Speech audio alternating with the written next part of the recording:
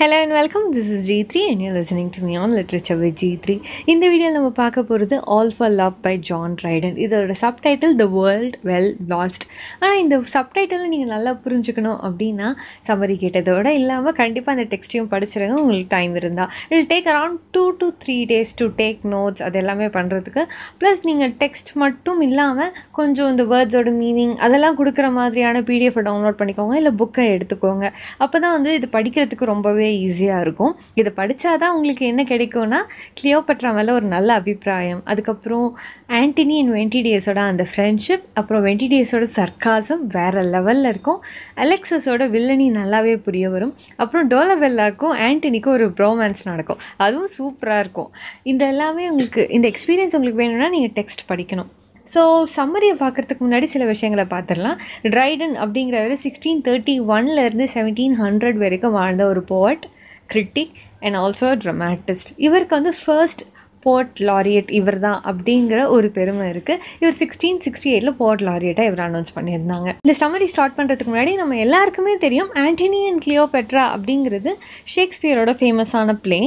அதில் இருந்து இந்த பிளே எப்படியெல்லாம் வேறுபடுதுன்னா, ஃபர்ஸ்ட் வந்து பிளேஸ் ஆஃப் ஆக்ஷன், இது வந்து அலெக்சாண்ட்ரியா அப்படிங்கிற ஈஜிப்ட் அந்த ஊர் இருக்குது பார்த்தீங்களா, அங்கே மட்டுமே நடக்கக்கூடிய ஒரு கதை. அதுக்கப்புறம் இந்த கதையில் பார்த்தீங்கன்னா ஆண்டனி அண்ட் கிளியோபட்ரா இவங்க ரெண்டு பேரும் இறக்குற அந்த கடைசி நிமிடங்களை கொஞ்சம் நல்லாவே கொடுத்துருப்பாரு. அதுக்கப்புறம் இந்த கதையில் வந்துட்டு ஆண்டனி அண்ட் கிளியோபட்ரா மட்டும் இல்லாமல் அவங்களோட அழிவு, அந்த சாம்ராஜ்யத்தோட அழிவை எப்படி குறிக்குது அப்படின்றதும் சேர்த்து கொடுத்துருப்பாரு. இதெல்லாம் வந்து டிஃப்ரென்சஸ். அதுக்கப்புறம் நமக்கு தெரிஞ்ச மாதிரி இது வந்து ஆண்டனியோட கிளியோபட்ரா கதை தான்ப்பா, இதெல்லாம் ஆல்ரெடி சொன்ன கதை தான், அதில் வேறு நான் அன்ரைம்டாக வேறு எழுதுகிறேன் அப்படின்னு சொல்லி ப்ரொலாகில் ட்ரைடனே சொல்லியிருக்காரு. அதுக்கப்புறம் ப்ரொலாகில் பார்த்தீங்கன்னா நீங்கள் ஆண்டனியோட கேரக்டர், ஆக்டேவியா அண்ட் கிளியோபட்ரா இவங்க 3 பேரோட கேரக்டரை பற்றி கொஞ்சம் டீட்டெயிலாக பேசியிருப்பார். அதுக்கப்புறம் கதை எப்படி ஸ்டார்ட் ஆகும்னா, ஃபர்ஸ்ட் ஆக்டில் ஃபர்ஸ்ட் சீன் கொடுத்துருப்பாங்க. இதில் வந்துட்டு செராப்பியன் அப்படின்னு ஒருத்தர் வருவார். இந்த செராப்பியன் பர்சன் யாருன்னா, இவர் வந்து ஒரு ப்ரீஸ்ட். இவங்களோட கோயிலான ஐசிஸ் அப்படின்னு ஒரு கோயில் இருக்கும், அந்த கோயிலில் இருக்கிற ஒரு ப்ரீஸ்ட். அவருக்கு நிறைய ஓமன்லாம் தெரிஞ்சிருக்கும். அதில் முக்கியமான ஒரு ஓமனில் என்ன சொல்லுவாங்கன்னா, ஈஜிப்ட் இஸ் நோ மோர் அப்படிங்கிற ஒரு சத்தம் கேட்டதாக அவர் சொல்வார். இதெல்லாம் கேட்டுக்கிட்டு அலெக்சாஸ் அப்படிங்கிற ஒருத்தர் என்ன சொல்வார்னா, நீங்கள் வந்து என்ன எல்லோரும் ஏமாற்ற பார்க்குறீங்களா, அப்படியெல்லாம் ஒன்றும் நடக்காதீங்க அப்படின்லாம் சொல்லுவார். சரி, யார் இவன் அலெக்சாஸ் அப்படின்னா, இந்த கதையோட மெயின் வில்லனே இவர் தான். இவரை பற்றின கேள்வி கூட பாலிடெக்னிக் டிஆர்பியில் கேட்டிருந்தாங்க. இவர் வந்து ஒரு யுனாக், அதாவது டிரான்ஸ்ஜெண்டர் மாதிரி தான், ஆனால் இவங்க ஆக்கப்பட்டவங்க. இவர் என்ன பண்ணுவார்னா, கிளியோபட்ரா கூட வேலை செஞ்சுருப்பார். கிளியோபட்ராவோட ஒரு அடியாள் மாதிரி, மினியன் மாதிரி எப்பவுமே சுற்றிக்கிட்டு இருப்பார். இவர் வந்து இந்த செராப்பியன் கிட்டே இப்படி பேசிகிட்டு இருக்காரு. இப்போ வந்து இவங்க பேசிக்கிற விஷயங்களில் வந்து ஆண்டனியோட பர்த்டே செலிப்ரேஷன் பற்றிலாம் பேசிக்கிறாங்க. இதெல்லாம் வந்து கொஞ்சம் சமாளிக்கிற விஷயமா தான், ஏன்னா ஆண்டனி வந்து இப்போ ரொம்பவே கோவமாக இருக்கார் அப்படிங்கிறது வரைக்கும் நமக்கு தெரிய வருது. அடுத்ததாக வென்டிடியஸ் அப்படிங்கிறவரை இன்ட்ரடியூஸ் பண்ணுறாங்க. வென்டிடியஸ் வந்துட்டு ஆண்டனியோட பழைய ஃப்ரெண்ட். அவருக்கு வந்து இங்கே அலெக்சாண்ட்ரியாவில் ஆண்டனி இருக்கிறது சுத்தமாக பிடிக்கல, அதனால் வா ஆண்டனி அப்படின்னு கைப்பிடிச்சி இழுத்துட்டு போகிறதுக்காக அவர் இங்கே வந்திருக்காரு. அதுக்கப்புறம் ஆண்டனியும் வென்டிடியஸும் பேசுகிறாங்க. இந்த கான்வர்சேஷன் மூலமாக தான் நமக்கு நிறைய விஷயங்கள் தெரிய வருது. அது என்னென்னா, வென்டிடியஸ்க்கு வந்து சுத்தமாக பிடிக்கல. ப்ளஸ் ஒரு பிளேஸ் ஆக்டியம் அப்படிங்கிற ஒரு பிளேஸில் வந்துட்டு நம்மளோட ஆண்டனி சண்டை போட போயிருப்பார், ஆனால் அவர் வந்து தோற்று வந்திருப்பார் அப்படிங்கிற விஷயம் வரைக்கும் நமக்கு தெரிஞ்சிருக்கும். இதனால் வந்து ஆண்டனி ரொம்பவே சோகத்தில் இருப்பார். வென்டிடியஸ் அவரை மீட் பண்ணி என்ன சொல்வார்னா, நான் ஒரு 12 லீஜன்ஸை கொண்டு வந்திருக்கேன், அதாவது ஆர்மி ட்ரூப்ஸ் மாதிரி அவங்கள கொண்டு வந்திருக்கேன். அவங்க எல்லாருமே சிரியா பக்கமாக இருக்காங்க. அவங்க யாருக்குமே வந்துட்டு இந்த இடத்துக்கு வர பிடிக்கல, அதாவது ஈஜிப்டுக்கு வர பிடிக்கல. வந்தால் கிளியோபட்ராக்காக அவங்க சண்டை போட்ட மாதிரி இருக்கும், அதனால் அவங்க சிரியாவில் வெயிட் பண்ணிகிட்ருக்காங்க. இப்போ நீ வந்தேன்னா நம்ம எல்லோரும் ஒன்றா சேர்ந்து, அதாவது வென்டிடியஸ், அந்த 12 லீஜன்ஸ் ப்ளஸ் ஆண்டனி இவங்க எல்லோரும் ஒன்றா சேர்ந்து போயிட்டு இவங்க ஆக்டேவியஸ் சீசரை வந்து எதிர்க்கலாம் அப்படிங்கிறது தான் பிளான் இப்போது. ஆனால் இந்த கான்வர்சேஷனில் வந்துட்டு வென்டிடியஸ் என்ன பண்ணுறாருன்னா, கிளியோபட்ராவை கொஞ்சம் அக்யூஸ் பண்ணுறாரு. இதெல்லாம் ஆண்டனிக்கு பிடிக்கல, அதனால் அவர் ட்ரெய்டர் அப்படின்னு சொல்லி கூப்பிட்டுறாரு, அதாவது துரோகி அப்படின்னு சொல்லிடுறாரு. ஆனால் வென்டிடியஸ்க்கு மனசு ரொம்ப கஷ்டமாயிடுது. நான் ட்ரெய்டராக தான் இந்த மாதிரி 12 லீஜன்ஸை கூப்பிட்டு வந்திருப்பேனா அப்படின்லாம் அவன் கேட்குறாங்க. அதனால ஆண்டனி கொஞ்சம் மனசு இறங்குறாரு. ப்ளஸ் ஆண்டனிக்கு வந்து நிறைய உத்வேகம் கொடுக்குறாங்க. நீங்கள் ஒரு வாட்டி தோற்றிங்கன்னா பெரிய விஷயம் கிடையாது, ஆக்டேவியஸ் இன்னமும் எதிரியாக தான் நினைக்கிறான், அதனால நீங்கள் அவங்க கூட போராடலாம், சண்டை போடலாம் அப்படின்னு ரொம்பவே கன்வின்ஸ் பண்ணுறாரு. இதனால் வந்துட்டு ஆக்டேவியஸ் என்ன ஆக்டேவியஸை எதிர்க்கிறதுக்கு ஆண்டனி ஒத்துக்கிறாரு. அதுக்கப்புறம் என்ன பண்ணுறாங்கன்னா, இவங்க 2 பேரும் ஒரு வாட்டி கண்டிப்பாக ஒரு வார் பண்ணிடலாம் அப்படின்னு முடிவு பண்ணுறாங்க. அடுத்ததாக ஆக்ட் 2 ஆரம்பிக்குது. இந்த ஆக்ட் 2ல் வந்துட்டு கிளியோபேட்ரா இருக்காங்க இல்லையா, அவங்க ரொம்ப டெஸ்பரேட்டாக இருக்காங்க. அவங்களுக்கு ரொம்ப கஷ்டமாயிடுது இந்த மாதிரி ஆண்டனி அவங்கள விட்டு தனியாக போயிட்டு இப்போ ஒரு வார் பண்ண போகிறாரு அப்படிங்கிறது. இதனால் வந்து சார்மியன் அப்படிங்கிற ஒரு மெசஞ்சர் மாதிரி ஒருத்தர் அனுப்புகிறாங்க. இந்த சார்மியன் என்ன வந்து சொல்கிறாங்கன்னா, ஆண்டனி வந்துட்டு உங்களை பார்க்க மாட்டேன் அப்படின்னு சொல்லிட்டாரு, உங்களை பார்த்தா அவருக்கு கஷ்டமாக இருக்கும் அப்படின்ற மாதிரி சொல்கிறாரு. So will not see you and he'll leave அப்படின்ற மெசேஜை கொடுக்குறாரு. இதை கொடுக்குறாங்க. இது கேட்ட உடனே கிளியோபேட்ராக்கு வந்து மனசு ரொம்பவே கஷ்டப்படுறாங்க. பட் அலெக்சஸ் என்ன சொல்கிறாங்கன்னா, இந்த யுனாக் இருக்காங்களே, அவங்க என்ன சொல்கிறாங்க, இந்த மெசேஜ்குள்ளே இருக்கிற இன்னர் மெசேஜ் எனக்கு தெரியுது, ஆண்டனிக்கு வந்து உன்னை ஒரு வாட்டி ஃபேஸ் பண்ணணும் அப்படிங்கிறது வந்து முடியாத காரியமாக இருக்குது. ஸோ நீ போய் இப்போது அவரை பார்த்துட்டேன்னா அவர் வந்து வென்டிடியஸோட பிடியிலேருந்து வந்துடுவார், இதுதான் எனக்கு இந்த மெசேஜ்லேருந்து தெரியுது அப்படின்னு ஏற்றி விடுவார். அதுவும் இல்லாமல் நான் ஃபஸ்ட்டு போயிட்டு அவரை கொஞ்சம் கன்வின்ஸ் பண்ணுறேன் அப்படின்னு சொல்லி அலெக்சாஸ் போயிட்டு சில நகைகள் எல்லாத்தையும் எடுத்துகிட்டு போய் வென்டிடியஸ், ஆண்டனி, அதுக்கப்புறம் அவங்க கூட இருக்க சோல்ஜர்ஸ் எல்லாருக்குமே வந்து கொடுக்குறதுக்கு போகிறாங்க. இல்லை வென்டிடியஸ்க்கு ரொம்பவே கோவமாகிடுது, நான் என்ன பாவர்ட்டிலையாக இருக்கேன், நீ இந்த மாதிரி நகைலாம் எனக்கு கொடுக்குறியா, அவங்க கொடுக்குற நகைலாம் எனக்கு வேணான்ற மாதிரி பேசுகிறாரு. பட் ஆண்டனிக்கு வந்துட்டு ஐயோ நமக்காக கொடுத்துருக்காங்களே, ஃபேர்வெல் கிஃப்டாக கொடுத்துருக்காங்களே, நம்ம போட்டுக்கலாம் அப்படின்னு சொல்லிட்டு ஒரு ரூபி பிரேஸ்லெட் கொடுக்குறாங்க. அது அணியறதுக்கு ட்ரை பண்ணுறாரு. பட் அவரால் அது போட்டுக்க முடியல, அவர் ஒரு கை இல்லையா, ஸோ அவருக்கு வந்து பிரேஸ்லெட்லாம் போட தெரியாதான். அதுக்கப்புறம் அலெக்சஸ் என்ன சொல்கிறது, எனக்கும் போட தெரியாது, பட் இதுக்காக நான் ஒரு ஆளை கூப்பிட்டு வந்திருக்கேன், அவங்க வந்து உங்களுக்கு போட்டு விடுவாங்க அப்படின்னு சொல்லி கூப்பிட்றாங்க. அந்த ஆள் யாருன்னு உங்களுக்கு ஆப்வியஸாக தெரிஞ்சிருக்கும், இட் இஸ் கிளியோபேட்ரா. கிளியோபேட்ராவை பார்க்குறதுக்கு ஆண்டனிக்கு வந்து கொஞ்சம் மனசு ஒத்துக்குது. பட் வென்டிடியஸ்க்கு வந்து வேணா நீ அவ பக்கம் போயிடுவேன் அப்படின்னு சொல்கிறாரு. பட் ஆண்டனி என்ன சொல்கிறாருன்னா, கண்டிப்பாக என்னால் முடியும், அவளை நான் பிரிஞ்சு வந்துடுவேன் அப்படின்னு சொல்லி தைரியமாக இரு, நான் அவளை ஃபேஸ் பண்ணுறேன்னு சொல்கிறாரு. அதுக்கப்புறம் ஃபேஸ் பண்ணுறாரு. அப்போ வந்துட்டு நீ வாயமுட, நான் முதல்ல சில விஷயங்கள்லாம் அவங்ககிட்ட சொல்லணும் அப்படின்னு சொல்லிட்டு ஆண்டனி கிளியோபேட்ரா கிட்ட சொல்ல ஆரம்பிக்கிறாரு. இது கேட்டவுடனே வென்டிடியஸ்க்கு வந்து சந்தோஷமாகிடுது. ஆஹா, நம்மளால் வந்துட்டு அவரோட ஹேண்ட் வந்து ஹையாக தான் இருக்குது, அவர் வந்து ஆர்டர் பண்ணுறாரு கிளியோபேட்ராவை அப்படின்னு சொல்கிறாரு. ஸோ முன்கதையெல்லாம் இந்த சீனில் வந்து ஆண்டனி சொல்லிவிடுவார். என்னென்னா, ஆண்டனிக்கு வந்துட்டு ஃபர்ஸ்ட் ஒரு இவர் மேலே இவங்க கிளியோபேட்ரா மேலே லைட்டாக ஒரு க்ரஷ் இருந்திருக்கும்.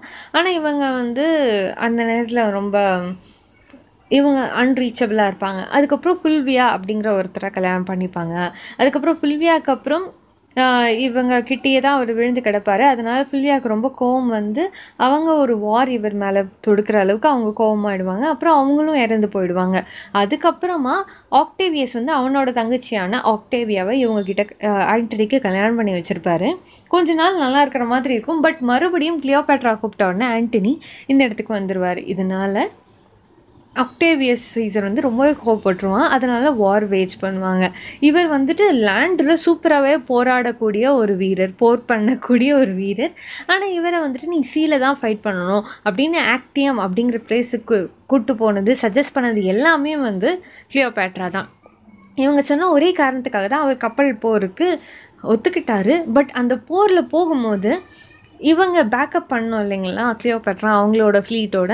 ஆனால் அவங்க என்ன பண்ணாங்கன்னா, அவங்க போர் பாதி நடந்துட்டுருக்கும் போதே அவங்களோட ஃப்ளீட்டை தூக்கிட்டு திருப்பி வந்துட்டாங்க. இதை பார்த்த உடனே ஆண்டனிக்கு என்ன பண்ணுறதுன்னு தெரியல.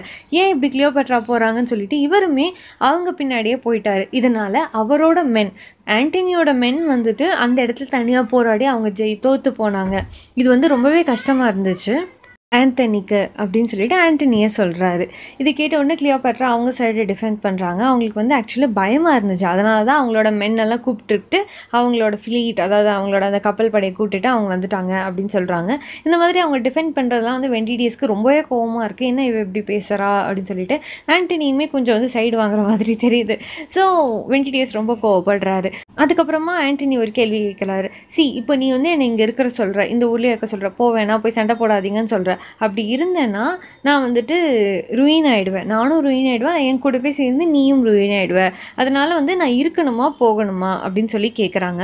அதுக்கு கிளியோபேட்ரா ரொம்பவே ஸ்ட்ரைட் ஃபார்வர்டாக என்ன சொல்கிறாங்கன்னா, நீ இருந்து நம்ம 2 பேரும் ருயின் ஆனாலும் அழிஞ்சாலும் பரவாயில்ல, நீ இங்கேயே இரு அப்படின்னு சொல்லி சொல்கிறாங்க.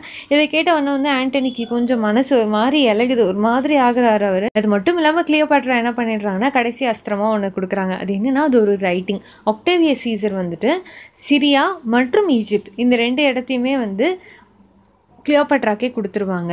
எதுக்காகனா அவங்க வந்து ஆண்டனியை விட்டுறணும். அவங்க ஆண்டனியை வந்து டினை பண்ணிட்டாங்க, அவங்க ஆண்டனிக்கு துரோகம் பண்ணிட்டாங்கன்னா கண்டிப்பாக சிரியா மற்றும் ஈஜிப்ட் வந்து அவங்களுக்கு கிடைக்கும் அப்படின்னு சொல்லி கொடுத்துருப்பாரு. இந்த ரைட்டிங்கை படித்த உடனே ஆண்டனிக்கு ரொம்ப சீசர் மேலே கோவம் வரும். இப்படியெல்லாம் என்னை வந்துட்டு ஏமாற்ற பார்க்குறானே அப்படின்னு சொல்லி ஒரு கோவம் வரும். At the same time Cleopatra மேலே ஒரு அன்பு கூடும். ஏன்னா இவ்வளோ ஒரு 2 கண்ட்ரியை கொடுக்குறேன் அப்படின்னு சீசர் சொல்லியிருக்கான். ஆனால் அவன் சொன்னது கேட்காம இவங்க வந்து நம்ம கூட இருக்காங்களே அப்படின்னு சொல்லி ஆண்டனிக்கு மனசு இலகி போயிடும். அதுக்கப்புறம் வந்துட்டு வென்டிடியஸ் வந்து வாங்க பரவாயில்ல நம்ம போய் சண்டை போடலாம் அப்படின்னும் போது இல்லை எனக்கு இந்த வேர்ல்டு அப்படிங்கிறது ஒன்றுமே கிடையாது, கிளியோபாட்ரா தான் வந்து என்னோட உலகம், அதனால் வந்து அவள் இல்லைன்னா இந்த வேர்ல்டே எனக்கு தேவையில்லை, அதனால் எனக்கு கிளியோபாட்ரா கூட இருக்க தான் விருப்பம் அப்படின்னு அவர் சொல்லிடுறாரு. அதுக்கப்புறம் ஆண்டனிக்கு வந்து சீசர் மேலே வார் எடுக்கிறதுக்கு ஒரு ஆசையும் வந்துடுது. ஆனால் அந்த வார் வந்து கிளியோபாட்ராக்காக தான் இருக்கும், அவர்கிட்ட தனியாக பிரிஞ்சு போகிறதா இருக்காது அப்படிங்கிற முடிவோட செகண்ட் ஆக்ட் முடியும். அப்புறம் ஆக்ட் 3 ஆரம்பிக்கும். இது வந்து கொஞ்சம் செலிப்ரேஷன் மாதிரி ஆரம்பிக்கும். இதில் வந்துட்டு ஒரு 5000 ரோமன்ஸை வந்து, அதாவது சீசரோட ஆளுங்களே இவங்க கொண்டுட்ட மாதிரி ஆரம்பிக்கும். ஒரு சின்ன வெற்றி அவங்க அடைஞ்சிருக்காங்க அப்படிங்கிறது தெரிய வரும். இதனோட ஆண்டனி அண்ட் கிளியோபாட்ரா வந்து கொஞ்சம் சந்தோஷமாக பேசிகிட்டு இருப்பாங்க. அந்த இடத்துல வந்துட்டு வென்டிடியஸ் வருவார். வென்டிடியஸ் வந்து என்ன சொல்வார்னா, இதுதான் கரெக்டான டைம், இப்போ வந்து நீங்கள் ஆக்டேவியஸ் சீசர் கூட பேரம் பேசுங்க, நீங்கள் வந்து பீஸ் உருவாக்குங்க அப்படின்னு சொல்வார். அதுக்கு வந்துட்டு ஆண்டனிக்கு வந்து ஒத்துக்க மாட்டாங்க, ஏன் நான் பண்ணணும், என்னால் முடியாதுன்ற மாதிரிலாம் பேசுவார். அதுக்கப்புறம் மெசனாஸ் அப்படின்ற ஒரு பர்சனை வச்சு நீங்கள் பண்ணலாம் அப்படின்வாங்க. அப்புறம் அக்ரிப்பா அப்படிங்கிற பர்சனை வச்சு நீங்கள் பீஸ் பண்ணலாம் அப்படின்னு சொல்லுவாங்க. பட் இந்த அமைதிக்கு உடன்பாடுகள்லாம் அவங்க 2 பேரும் ரெடியாக இருக்க மாட்டாங்க. அவங்க 2 பேருமே வந்து இப்போது சீசரோட சைடில் இருக்காங்க அப்படின்னு ஆண்டனி சொல்வார். இதுக்கப்புறம் ஒருத்தன் இருந்தான், அவனை எனக்கு ரொம்பவே பிடிக்கும், அட் த சேம் டைம் சீசருக்கும் அவனை ரொம்ப பிடிக்கும் அப்படின்னு ஒரு பர்சன் இருந்தான். ஆனால் அந்த பர்சன் வந்து இப்போ என் பக்கம் வரவே மாட்டான் அப்படின்னு சொல்லி ஆண்டனி சொல்வார். வென்டிடியஸ் யார் அது அப்படின்னு கேட்பாரு. அதுக்கு ஆண்டனி என்ன சொல்வார்னா, அவன் பேர் வந்து டோலபெல்லா அப்படின்னு சொல்லுவாங்க. இந்த டோலபெல்லா பர்சன் என்ன ஆயிருக்குன்றதை ஆண்டனியே சொல்வார். அதாவது இவங்க 2 பேரும் ரொம்ப க்ளோஸ் ஃப்ரெண்ட்ஸ். அவருக்கு டோலபெல்லாக்கும் கிளியோபாட்ராக்கும் நடுவில் வந்து ஒரு ரொமான்ஸ் உருவாகிடுமோ அப்படின்னு சொல்லி ஆண்டனி பயப்படுவார். முக்கியமாக டோலபெல்லா மேலே வந்து சந்தேகப்படுவார். இதை பற்றி அவர் கேட்கும்போது டோலபெல்லா அந்த இடத்த விட்டு போயிடுவாங்க. ஸோ இவருக்கு வந்து கன்ஃபார்ம் ஆகிடும், ஓகே நான் நினச்சது, நான் சந்தேகப்பட்டது கரெக்டு தான், டோலபெல்லாக்கு கிளியோபாட்ரா மேலே ஆசை இருந்துச்சு தான் அப்படின்னு சொல்லி அவர் கன்ஃபார்ம் பண்ணியிருந்திருப்பார். இதனால தான் டோலபெல்லான்ற பர்சன் சீசர்கிட்ட போய் சேர்ந்துருப்பாங்க. இதெல்லாம் சொல்லி முடிச்சதுக்குள்ளே அந்த இடத்துல டோலபெல்லாவே வந்திருப்பார். அவரும் வந்து பீஸ் பற்றி பேசுகிறதுக்காக தான் வந்திருப்பார். இவங்க 2 பேரும் ஒரு ஃப்ரெண்ட்ஷிப் ரீயூனியன் மாதிரி நடக்கும். அதே மாதிரி ஒரு பர்சன் வந்துட்டு உங்களுக்காக, அதாவது ஆண்டனிக்காக பேசி ஆக்டேவியஸ் சீசர்கிட்ட பேசி பீஸ், அதாவது அமைதி உடன்படிக்கையை எடுத்துகிட்டு வந்திருக்காங்க அப்படின்னு சொல்லுவாங்க. யார் அந்த ரோமன், எனக்கே பார்க்கணும் போல இருக்கே, கூட்டுவாங்க அப்படின்னு ஆண்டனி சொல்லுவாங்க. அந்த ரோமன் வேறு யாரும் இல்லை, நம்மளோட ஆண்டனியோட ஒய்ஃபான ஆக்டேவியா வந்தோடனே இவர் கொஞ்சம் முரண்பாடாக பேசுவார். என்ன யார் இவங்க, நீங்கள் எப்படி வந்தீங்கலாம் பேசுவாரே தவிர ஒரு சந்தோஷமாக பேச மாட்டார். முக்கியமாக ஆக்டேவியாவோட 2 பொண்ணுங்களையுமே அவங்க கூப்பிட்டு வந்திருப்பாங்க. அதுக்குமே வந்து ஆண்டனி பெருசாக ரியாக்ஷன் காட்ட மாட்டார். பட் ஆக்டேவியா என்ன சொல்லுவாங்கன்னா, அவங்க பிரதர் கூட பேசி, ஆக்டேவியஸ் கூட பேசி அவங்களுக்கான அமைதி உடன்படிக்கையை எடுத்துகிட்டு வந்திருக்கேன் அப்படின்னு சொல்லுவார். இந்த அமைதி உடன்படிக்கையில் அவங்க என்ன இருக்குன்னு சொல்லுவாங்கன்னா, ஒரே ஒரு விஷயந்தான், ஆண்டனி வந்து ஆக்டேவியா கூட வாழணும், அந்த மாதிரி அவர் இருந்தார்னா இந்த ஈஸ்ட்டை வந்து ஆளற பொறுப்பை, ரூல் ஈஸ்ட் வித் ஆக்டேவியா அப்படிங்கிறது மட்டும்தான் ஆக்டேவியஸ் சீசரோட கண்டிஷனாக இருக்கும். இதை மட்டும் நீங்கள் பண்ணால் போதும் அப்படின்னு ஆக்டேவியா கெஞ்சுவாங்க. அது மட்டும் இல்லாமல் அவங்க பொண்ணுங்களை கூப்பிட்டு வந்திருந்தாங்க இல்லையா, அவங்க பேர் அக்ரிப்பனா அண்ட் ஆண்டோனியா. இவங்க 2 பேரையுமே வந்து அவரோட கை கால்களை பிடிச்சி நீங்கள் கெஞ்சுங்க அப்படின்லாம் சொல்லுவாங்க. இதெல்லாம் கேட்கும் போது ஆண்டனிக்கு ரொம்பவே மனசு கஷ்டமாக இருக்கும். அவர் வந்து சரி ஓகே அப்படின்னு சொல்லி ஒத்துப்பார். ஆனால் அவர் உள்ளுக்குள்ளே வந்து கிளியோபாட்ரா மேலே இருக்கிற லவ் கொஞ்சம் கூட குறையாது, அது உண்மை. ஆனால் அவர் இவங்க எவ்வளோ சொல்கிறாங்க, இவங்க கெஞ்சுறாங்க அப்படிங்கிறதுக்காக ஒத்துப்பார். அதுக்கப்புறம் அலெக்சாஸ் மூலமாகவே வந்து செய்தி போகும் கிளியோபாட்ரா இந்த செய்தி கேட்ட உடனே முதல் ரியாக்ஷன் அவங்க என்ன நம்ம சொல்லுவாங்க, ஆக்டேவியா அழகாக இருந்தாளா அப்படின்னு தான் கேட்பாங்க. இதை பற்றிலாம் அவங்க கேட்டு முடிக்கும் போதே ஆக்டேவியாவும் அந்த இடத்துக்கு வந்துடுவாங்க. ஸோ கிளியோபாட்ராவும் ஆக்டேவியாவும் பேசுவாங்க. இந்த பேச்சு வந்து ரொம்பவே ஃபியர்ஸாக போகும். அதோட சாராம்சம் என்னவாக இருக்கும்னா, ஆக்டேவியா வந்துட்டு அவரை லவ் பண்ணுறாங்க, ஆனால் அது வந்து ஒரு கடமைக்காக, தன்னோட ஹஸ்பண்ட் அப்படிங்கிறதால அவங்க லவ் பண்ணுறாங்க. At the same time Cleopatra பார்த்திங்கன்னா இந்த லவ்வால் அவங்க எல்லாமே இழந்திருக்காங்க. அவங்க அரச பதவி எல்லாமே இழந்தாலுமே கூட அவங்க வந்து அந்த லவ்வை இது பண்ணிகிட்ருக்காங்க. கிளியோபாட்ராக்கு தான் வந்து சாமும் ஜாஸ்தி அப்படிங்கிறது ஆக்டேவியாவே ஒத்துப்பாங்க. இதெல்லாம் பேசிட்டு அவர் இல்லைன்னா நான் இறந்து போயிடுவேன்னு சொல்லி கிளியோபாட்ரா சொல்லுவாங்க. செத்துப்போ அப்படின்னு சொல்லி ஆக்டேவியா கோல்டாக சொல்லிவிட்டு அந்த இடத்த விட்டு போயிடுவாங்க. ஆனால் இதெல்லாம் நடக்கும்போது அலெக்சாஸ்க்கு வேறு ஒரு பிளான் மைண்டுக்குள்ளே வந்துகிட்டே இருக்கும். அந்த கன்னிங்கான பிளானோட இந்த ஆக்ட் முடியும். அடுத்தது ஆக்ட் 4. ஆக்ட் 4ல் வந்து ஆண்டனி டோலபெல்லா கிட்டே பேசுவார். டோலபெல்லா கிட்டே என்ன சொல்வார்னா, நீ வந்து கிளியோபாட்ரா கிட்டே போயிட்டு நான் இந்த இடத்த விட்டு போகிறேன் அப்படிங்கிற ஃபேர்வெல் மெசேஜை சொல்லிவிடு. நான் வென்டிடியஸை ஏன் அனுப்பலைன்னா அவன் வந்து ரொம்ப ரூடாக பேசுவான், நீ வந்து அவன் மேலே கொஞ்சம் சாஃப்டாக பேசுவேன் அப்படிங்கிறதால தான் உன்னை அனுப்புவேன் அப்படி சொல்லுவாங்க. ஆனால் டோலபெல்லாக்கு இது ஃபஸ்ட்டு பிடிக்காது, ரொம்பவே ஹெசிடேட் பண்ணுவார். இருந்தாலும் போகிறதுக்கு அவர் ஒத்துப்பார். அந்த மாதிரி போகும்போது கூட டோலபெல்லாவை அனுப்பிடுவார். ஒரு வாட்டியும் திருப்பி வந்து ஆண்டனி வந்து சின்னதாக புது மெசேஜெல்லாம் சேர்ப்பார். அவங்க வேறு யாராவது லவ் பண்ணால் நான் இறந்துருவேன், எனக்கு கஷ்டமாக இருக்கும்னு சொல்லு அப்படிலாம் மெசேஜெல்லாம் சொல்லி டோலபெல்லாவை அனுப்பி விடுவார். ஆனால் டோலபெல்லா கடைசியாக ஒரு நிமிஷம் யோசிப்பார், கிளியோபாட்ராவை நம்ம லவ் பண்ணலாமா அப்படின்னு சொல்லிட்டு. இந்த விஷயம் வந்துட்டு வென்டிடியஸ் பார்த்துருவாங்க. வென்டிடியஸ்க்கு வந்துட்டு ஓஹோ இது வந்து ஒரு நல்ல விஷயமா இருக்கே, இப்போது டோலபெல்லாவும் கிளியோபாட்ராவும் லவ் பண்ண ஆரம்பித்தாங்கன்னா ஆண்டனியோட ரூட் கிளியர் ஆகிடும் அப்படின்னு வென்டிடியஸ் யோசிப்பார்.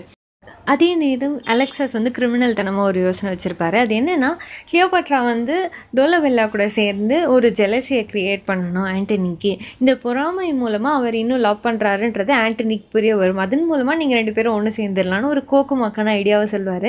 இந்த ஐடியா சுத்தமாக கிளியோபாட்ராக்கு பிடிக்காது. ஏன்னா அவங்க வந்து ஒரு ஃபன்னுக்கு கூட வேற ஒருத்தரை லவ் பண்ணுறேன் அப்படின்றது அவங்களுக்கு சொல்லவே தோணாது. ஆனால் இவன் வந்து ரொம்பவே கன்வின்ஸ் பண்ணுவாங்க அலெக்சாஸ். இந்த நேரத்தில் தான் வந்து டோலபெல்லா இவங்களை மீட் பண்ண வருவாங்க. இவங்களை மீட் பண்ண வரும்போது கிளியோபாட்ரா ஃபஸ்ட் வந்து கொஞ்சம் ஃப்ளர்ட்டிங்காக பேசுவாங்க. அதுக்கப்புறம் டோலபெல்லாக்குமே கொஞ்சம் என்கரேஜ் ஆகி டோலபெல்லா என்ன சொல்லிடுவார்னா, ஆண்டனிக்கு வந்து உங்களை பிடிக்கவே இல்லை, ஆண்டனி வந்து நீங்கள் போங்க, அவங்க கண்ணிலே முழிக்கக்கூடாது அப்படிலாம் பேசினாருன்னு சொல்லிடுவாங்க. இது கேட்டவுடனே கிளியோபாட்ராக்கு ரொம்பவே கஷ்டமாயிடும். அவங்க மயக்கடிச்சு விடுற அளவுக்கு ஆகிடுவாங்க. இது பார்த்தோன்னே டோலபெல்லாக்கு மனசு மாறிடும். அதனால அவர் உண்மையை சொல்லிடுவார். இல்லை நிறைய வாட்டி ஆண்டனி வந்து என்னோடய ஃபேர்வெல் மெசேஜை சாஃப்டாக சொல்லு அப்படின்னு போயிட்டு அவர் வந்து பார்த்து உங்ககிட்ட சொன்னார். அதை பார்க்கும்போது எனக்கே அவர் உங்கள் மேலே இவ்வளோ லவ் வச்சுருக்காரேன்னு கஷ்டமாக இருந்துச்சு அப்படின்னு சொல்லுவாங்க. இது கேட்ட உடனே கிளியோபாட்ராவும் உண்மையை சொல்லுவாங்க. நானுமே வந்து உன் மேலே கூட தப்பு கிடையாது, நானுமே வந்து அவர் பொசசிவ்னஸ் அந்த ஜெலசியை க்ரியேட் பண்ணணும் அப்படிங்கிறதுக்காக தான் வந்து நான் சீன் போட்டுட்டு இருந்தேன். கிளியோபாட்ராவுமே வந்து ஆண்டனியை தான் ஆசைப்படுறாங்க அப்படின்னு சொல்லுவாங்க. இதை கேட்ட உடனே அவங்க 2 பேரும் கை பிடிச்சி பேசிகிட்டு இருப்பாங்க. இதை வந்து தூரத்துலேருந்து வென்டிடியஸும் ஆக்டேவியாவும் பார்த்துருவாங்க. அவங்க 2 பேரும் என்ன நினச்சிப்பாங்கன்னா, இவங்க 2 பேரும் டோலபெல்லாவும் கிளியோபாட்ராவும் லவ்வில் இருக்காங்க அப்படிங்கிறத மாதிரி அண்டர்ஸ்டாண்ட் பண்ணிக்கிட்டு இதை வச்சு என்ன பண்ணலான்னு வென்டிடியஸ் யோசிப்பார். அந்த நேரத்தில் ஆண்டனி வந்து வென்டிடியஸ் கிட்ட டோலபெல்லா ஏதாவது வந்தானா, விஷயம் சொன்னானா அப்படின்லாம் கேட்டுட்ருப்பார். இது கேட்டவுடனே வென்டிடியஸ் இல்லை அவங்க 2 பேரும் லவ் பண்ணுறாங்க அப்படின்ற மாதிரி சொல்லிவிடுவார். இது கேட்டவுடனே ஆண்டனிக்கு வந்து நீ அதை பற்றி தப்பாக பேசாத அப்படின்னு அவங்கள டிஃபெண்ட் பண்ணுவாங்க. அதுக்கப்புறம் ஆக்டேவியாவுமே நானும் அதை பார்த்தேன் அப்படின்னு சொல்லுவாங்க. அப்புறமுமே கொஞ்சம் ஆண்டனி நம்பாமல் தான் பேசுவார். இது மட்டும் இல்லாமல் அலெக்சாஸ் அந்த இடத்துக்கு வருவான். அலெக்சாஸ் கிட்ட வந்து இதெல்லாம் உண்மையா, உங்களோட மிஸ்ட்ரஸ் அவங்களோட கிளியோபாட்ரா இந்த மாதிரி லவ் பண்ணுறாங்களா அப்படின்னு கேட்டால், ஆமாம் அவங்க லவ் பண்ணுறாங்க தான் அப்படின்னு சொல்லிவிடுவான். அலெக்சாஸ் அவங்களோட உண்மையான ஒரு சர்வெண்ட் அவனே அப்படி சொல்லிட்டதால் கிளியோபாட்ரா மேலே சுத்தமாக அவருக்கு நம்பிக்கையே போயிடும் ஆண்டனிக்கு. அதனால ரொம்ப கோவமாக இருப்பார். இந்த சமயத்தில் ஆக்டேவியாவை பேசாத, இந்த இடத்த விட்டு போயிடுன்னு தான் சொல்லுவார். ஆனால் ஆக்டேவியாவுக்கு ரொம்ப கோவம் வந்து, இந்த விட்டு போக சொல்கிறியா, நான் உன்னை விட்டு சுத்தமாக போயிடுறேன், நீ இன்னமும் அவளை பற்றி யோசிக்கிற, நீ அவளை நினச்சி கஷ்டப்படுற அப்படின்னு சொல்லி திட்டிட்டு போயிடுவாங்க. ஆக்டேவியா வந்து எனக்கு நீ தேவையே இல்லைன்னு சொல்லி போயிடுவாங்க. இதுக்கப்புறம் என்ன ஆகும்னா, ஆண்டனி வந்து டோலபெல்லா, கிளியோபாட்ரா, அப்புறம் அலெக்சாஸ் இவங்க எல்லார் மேலேயுமே ரொம்பவே கோவமாக இருப்பார். கிளியோபாட்ராவுமே வந்துட்டு இந்த இடத்துக்கு வருவாங்க. அவங்க வந்துட்டு தன்னை டிஃபெண்ட் பண்ணிக்க ட்ரை பண்ணுவாங்க. டோலபெல்லாவும் டிஃபெண்ட் பண்ண ட்ரை பண்ணுவார். ஆனால் இவர் சுத்தமாக ஒத்துக்க மாட்டார். கடைசியாக கிளியோபாட்ரா என்ன சொல்லுவாங்க, இல்லை நீங்கள் வேணால் அலெக்சாஸை கேளுங்க, அவன் தான் எனக்கு இந்த ஜெலசி ஐடியாவே கொடுத்தான் அப்படின்னு சொல்லுவாங்க. ஆனால் அவன் தான் வந்து அவனை சர்வெண்ட், அவனை நான் நம்ப மாட்டேன் அப்படின்னு சொல்லி ஆண்டனி சொல்லிடுவார். இதனால் வந்து கிளியோபாட்ரா மனசு உடைஞ்சு போயிடுவாங்க. இந்த வேர்ல்டே எனக்கு தேவையில்லை, நீங்கள் தான் எனக்கு வேணும், நீங்களே எப்படி சொல்லிட்டீங்கன்னா நான் பேசாமல் இறந்துருவேன் அப்படிங்கிற மாதிரிலாம் சொல்லுவாங்க. இதுக்கு முன்னாடியுமே அவங்க இந்த சூசைடல் தாட்டை சொல்லுவாங்க, நீங்கள் இல்லைன்னா நான் இறந்துருவேன்னு சொல்லி கிளியோபாட்ரா சொல்லியிருப்பாங்க. அதுக்கப்புறம் ஆக்ட் 5 ஆரம்பிக்கும். இந்த இடத்துல வந்து கிளியோபாட்ரா தன்னை வந்து ஒரு கொன்னுக்கிறது ட்ரை பண்ணுவாங்க. ஒரு டேகர் வச்சு கொன்னுக்கலாம் அப்படின்னு சொல்லி ட்ரை பண்ணுவாங்க. ஆனால் அதுக்கு முன்னாடி அவங்களோட கோவத்தை எதாவது வெண்ட் அவுட் பண்ணோம் அப்படின்னு சொல்லிட்டு அலெக்சாஸ் மேலே அந்த கோவத்தை காட்டலான்னு யோசிப்பாங்க. இந்த நேரத்தில் வந்துட்டு செராப்பியன் அப்படிங்கிற ஒரு மெசேஜ் கொண்டு வருவார். அது என்னென்னா, இவங்க சைட்லேருந்து ஒரு ஃப்ளீட் மாதிரி, ஒரு ஆர்மி படை மாதிரி ஒன்று போய் ரோமன்ஸ் கூட சேர்ந்துருச்சு அப்படின்னு சொல்லுவாங்க. இதை பார்த்த உடனே ஆண்டனிக்கு வந்து ரொம்பவே கோவமாக இருக்கும். அவர் என்ன நினைப்பார்னா, கிளியோபாட்ரா தான் இவரை வந்துட்டு ஏமாற்றிட்டு போய் சேர்ந்துட்டாங்க. இப்போது டோலபெல்லாவை லவ் பண்ணிகிட்டு இருந்தாங்க, இப்போ இந்த மாதிரி ஆக்டேவியஸ் சீசர் கூடவும் சேர போயிட்டாங்க அப்படின்னு சொல்லி அவங்களோட ஆர்மி அனுப்பிச்சிட்டாங்கன்னு சொல்லி ரொம்பவே கோவமாக இருக்கார். இந்த நியூஸ் வந்து செராப்பியன் சொன்னோன்னே கிளியோபாட்ராக்கு இன்னும் கோவமாயிடும் அலெக்சஸ் மேலே. அதனால் இவங்க 2 பேரும் சேர்ந்து என்ன டிசைட் பண்ணுவாங்கன்னா, அலெக்சஸை வந்துட்டு அனுப்பி ஒரு அமைதியை ஏற்படுத்தணும், ஆண்டனிக்கிட்ட போய் நீ எப்படியாவது கன்வின்ஸ் பண்ணிட்டு வா, இதுதான் உன்னோட பனிஷ்மெண்ட் அப்படின்னு சொல்லி அலெக்சஸ் சொல்லி அனுப்பிச்சிருவாங்க. ஏன்னா அலெக்சஸ் ஆண்டனி இப்போ ரொம்பவே கோவமாக இருப்பார் இல்லையா, அதனால் அலெக்சஸை கொல்றதுக்குமே சான்ஸ் இருக்குது. பட் வேறு வழி இல்லை, நீ தான் போய் எப்படியாச்சும் அவரை சமாதானப்படுத்தி என் கூட சேர்த்து வைக்கணும்னு சொல்லி அனுப்பிச்சி விட்டுருவாங்க. அலெக்சஸ் நேராக போவான். அந்த இடத்துல வந்து வென்டிடியஸும் இருப்பார். இவங்க 2 பேரும் ஆண்டனியும் வென்டிடியஸும் வந்து ஆல்ரெடி இஜிப்ஷியன்ஸ் மேலே ரொம்பவே கோவமாக இருப்பாங்க. எப்படி நம்மளை ஏமாத்துறாங்க பாருங்க அப்படின்னு சொல்லி ரொம்பவே திட்டிக்கிட்டு இருப்பாங்க. இந்த நேரத்தில் வந்து தான் அலெக்சஸ் அங்கே வருவான். அலெக்சஸ் வந்த உடனே அவங்க போயிட்டாங்க, கிளியோபாட்ரா யார் கூட, டோலபெல்லா கூட போயிட்டா தானே அப்படின்னு சொல்லுவாங்க. இல்லை அவங்க இந்த உலகத்தை விட்டே போயிட்டாங்க, கிளியோபாட்ரா இறந்துட்டாங்க அப்படின்னு ஒரு புது பையன் சொல்லுவான். இதை கேட்டவுடனே ஆண்டனிக்கு மனசு ரொம்ப கஷ்டமாயிடும். அலெக்சஸ் ஃபஸ்ட்டு என்ன நினைப்பானா, ஓகே டோலபெல்லாவும் கிளியோபாட்ரா சைடு, ஆக்டேவியாவும் ஊரில் இல்லை, அதனால் இப்போ கிளியோபாட்ராவை வந்து சேர்த்து வச்சுருது ரொம்பவே ஈஸி அப்படின்னு அவன் ஒரு பிளான் பண்ணிவிட்டு இந்த பொய்யை சொல்லியிருப்பான். அதனால் அவன் ரொம்ப சந்தோஷமாக இப்போ போய் கிளியோபாட்ராவை கூப்பிட்டு வந்தால் போதும், இவங்க 2 பேரே சேர்ந்துருவாங்கன்னு சொல்லிட்டு அவன் அந்த இடத்த விட்டு போயிடுவான். ஆனால் ஆண்டனியும் வென்டிடியஸும் பேசிக்கிற கான்வர்சேஷன் பார்த்திங்கன்னா ரொம்பவே பெசிமிஸ்டிக்காக இருக்கும். ஆண்டனியை வந்து வென்டிடியஸ்க்கு என்கரேஜ் பண்ணுவான். ஓகே அந்த பொண்ணு செத்துருச்சுப்பா, நம்ம 2 பேரும் சேர்ந்து இந்த ஊரை ஆண்டர்லான்ற மாதிரிலாம் அவர் பேசுவார். ஆனால் ஆண்டனி ஏன் சொல்லுவார்னா, கிளியோபாட்ரா இல்லைனா இந்த வேர்ல்டே எனக்கு தேவையில்லை, இந்த வேர்ல்டே வந்து எனக்கு ஒர்த்லெஸ், அவளுக்காக தான் இந்த என்டையர் இதெல்லாம் நான் உண்டாக்க விரும்பினேன், இப்போ அவள் இல்லாதப்போ எனக்கு இந்த உலகம் வேணாம் அப்படின்னு சொல்லிட்டு என்னை கொன்னுடுன்னு சொல்லுவார். ஆனால் வென்டிடியஸ் வந்து நான் உன்னை கொல்ல மாட்டேன் அப்படின்னு சொல்லிட்டு தன்னை தானே குத்திக்கிட்டு இறந்து போயிடுவார். ஏன்னா கண்டிப்பாக அவருக்கு தெரியும் ஆண்டனி சாக போகிறாருன்னு. ஆண்டனி செத்த உலகத்தில் வென்டிடியஸ் இருக்கக்கூடாதுன்னு முடிவு பண்ணிட்டு தான் அவர் தற்கொலை பண்ணிப்பார். இதை பார்த்த உடனே ஆண்டனிக்கு இன்னமும் கஷ்டமாயிடும். அதனால் அவர் என்ன பண்ணுவார்னா, தன்னை குத்திக்கிறதுக்கு முற்படுவார். ஆனால் அவர் ஹார்ட்டை மிஸ் பண்ணிவிட்டு குத்திப்பார். அதனால் வந்து அவரோட உயிர் ஊசலாடிட்டுருக்கும். அந்த நேரத்தில் கிளியோபாட்ரா ஓடி வருவாங்க. அவங்களுக்கு வந்து அலெக்சஸ் இந்த விஷயத்த சொல்லியிருப்பான், அவன் போய் சொன்னதை. இதை கேட்டவுடனே கிளியோபாட்ராக்கு கண்டிப்பாக ஆண்டனி இறந்து போயிடுவாருன்ற உண்மை தெரிஞ்சிருக்கும். அதனால் அவங்க ஓடோடி வந்திருப்பாங்க. பட் இவரை காப்பாற்ற முடிஞ்சிருக்காது. கடைசியாக ஆண்டனி என்ன சொல்வார்னா, ஆக்டேவியஸ் சீசர் கிட்ட உலகமே இருக்குது, ஆனால் அதெல்லாம் ஒரு பெரிய விஷயமே இல்லை, ஏன்னா ஆண்டனி கையில் கிளியோபாட்ரா இருக்காங்க, இந்த கடைசி நிமிஷமும் அவங்க கூட ஸ்பெண்ட் பண்ணுறதுல அவங்க ரொம்ப சந்தோஷப்படுறாதா ஆண்டனி சொல்வார். இதை கேட்கும் போதே கிளியோபாட்ரா சொல்லிவிடுவாங்க, நீ போனதுக்கப்புறம் நான் உயிரோடு இருக்க மாட்டேன் அப்படின்னு சொல்லிட்டு. அவங்களும் வந்துட்டு ஆண்டனி இறந்ததுக்கப்புறம் சாமியன் அண்ட் ஐரஸ் இவங்க 2 பேர்கிட்ட போய் ஆஸ்பிக்ஸ் எடுத்துகிட்டு வாங்க, அந்த பாம்பை எடுத்துகிட்டு வாங்க அப்படின்னு சொல்லுவாங்க. அந்த பாம்பை எடுத்துகிட்டு வந்தோடனே ஃபர்ஸ்ட் இவங்க கை நீட்டுவாங்க. ஆனால் அவங்க கை வந்து இழுத்துக்கும். அவங்க வந்து பயத்தில் கையை இழுத்துப்பாங்க. உடனே அவங்க கைக்கிட்டே அவங்க கேட்பாங்க, என்ன நீ ஆக்டேவியஸ் பக்கம் சேர்ந்துட்டியா அப்படின்னு சொல்லிட்டு அந்த கையை நீட்டிக்கிட்டு ஆஸ்பிக்ஸ் பாம்புக்கிட்ட கையை நீட்டிக்கிட்டு திரும்பிப்பாங்க. அந்த ஆஸ்பிக்ஸ் வந்து அவங்களுக்கு கொத்திடும். அதுக்கப்புறம் கொஞ்சம் கொஞ்சமாக அவங்க உடம்பு நம்பாகி அவங்க இறந்து போவாங்க. இந்த இறந்து போகும்போதும் வந்து அவங்க நிறைய அவங்கள ஜுவல்லெல்லாம் போட சொல்லுவாங்க. ஏன் அப்படி போட சொல்லுவாங்கன்னா, அவங்க இப்போ வந்து ஆண்டனியை மறுபடியும் மீட் பண்ண போகிறாங்க. அப்படி மீட் பண்ணும்போது அவங்க முதல்ல அவரை மீட் பண்ணும்போது எவ்வளவு அழகாக இருந்தாங்களோ அந்தளவுக்கு தான் அழகாக இருக்கணும் அப்படின்னு கிளியோபாட்ரா யோசிப்பாங்க. அட் த சேம் டைம் ஆண்டனிக்கு வந்து ஒரு மலர் கிரீடம் ஒன்று வைக்க சொல்லுவாங்க. ஏன்னா அவருமே வந்து சும்மாலாம் சாகலை, ஒரு ரோமன் மாதிரி தான் அவர் செத்துருக்காரு. இந்த மாதிரி இவங்க 2 பேரும் இறந்ததுக்கப்புறம் சார்மியன் அண்ட் ஐரஸ் இவங்க 2 பேருமே கூட சர்வன்ட்ஸ் தான். இவங்க 2 பேருமே என்ன பண்ணுவாங்கன்னா, இதே மாதிரி பாம்பை குத்த வச்சு செத்துட்டு போயிடுவாங்க. கடைசியாக செராப்பியன் வருவார். செராப்பியன் வந்து கையோட அலெக்சஸை பிடிச்சிட்டு வந்திருப்பார். அலெக்சஸை வந்துட்டு விளங்க மாட்டி இவன் தான் எல்லாத்துக்கும் காரணம் அப்படின்னு ஆக்டேவியஸ் சீசர்கிட்ட ஒப்படைச்சிடலாம் சொல்லிட்டு ஒரு பிளானோட வந்திருப்பாங்க. அதுக்கப்புறம் அவர் என்ன சொல்லி இந்த கதையை முடிப்பார்னா, no lovers lived so great R tight so well அப்படிங்கிற ஒரு மெசேஜோடு இந்த பிளேவை முடிச்சு வைப்பார் செராப்பியன். இது கேட்கும்போது உங்களுக்கே புரிஞ்சிருக்கும் இல்லைங்களா? கிளியோபாட்ராவாக இருந்தாலும் சரி, ஆண்டனியாக இருந்தாலும் சரி, அவங்க 2 பேருக்குமே வந்து இந்த வேர்ல்ட் அப்படிங்கிறது ஒரு முக்கியமான விஷயமே இல்லை. இது அவங்களுக்கு பிடிச்சிருந்துச்சு. இதுக்காக அவங்க ஃபைட் பண்ணாங்க. பிகாஸ் அவங்க 2 பேரும் ஒன்றா இருக்கணும் அப்படிங்கிறதுக்காக. ஒருத்தர் இல்லைன்னா இன்னொருத்தர் உயிரோடு இருக்க மாட்டாங்க. அவங்களுக்கு இந்த வேர்ல்டே வந்து ஒரு துச்சமாக மதித்து வேர்ல்டை விட்டு போயிட்டாங்க அப்படிங்கிறது தான் வந்து இந்த கதையோட ஒரு சாராம்சம். அதனால தான் இதுக்கு வந்து ரொம்பவே ஆப்டான த வேர்ல்ட் வெல் லாஸ்ட் அப்படிங்கிற டைட்டிலை ட்ரைடன் கொடுத்துருக்காரு. இதுதான் இந்த கதை. இந்த கதையோட ஃபாலோஅப்பாக நான் வந்து சில கொட்டேஷன்ஸ், இம்பார்ட்டன்ட் கொட்டேஷன்ஸையும் அதுக்கப்புறம் எம்சிக்யூவும் அடுத்தடுத்த வீடியோவில் அப்லோட் பண்ணுறேன். இந்த சம்மரைசேஷன், இந்த பிளாட் உங்களுக்கு ரொம்ப பிடிச்சிருந்துச்சுன்னா இந்த வீடியோவை லைக் பண்ணுங்கள்.